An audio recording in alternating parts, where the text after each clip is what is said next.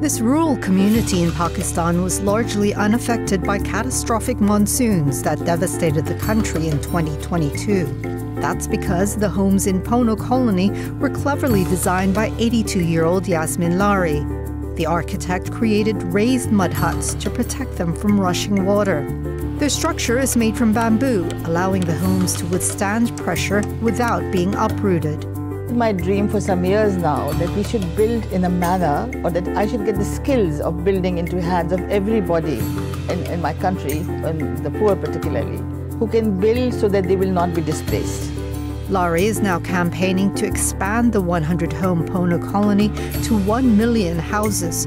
She said that doing so would not only help prepare for the next natural disaster, but create jobs for the most vulnerable communities.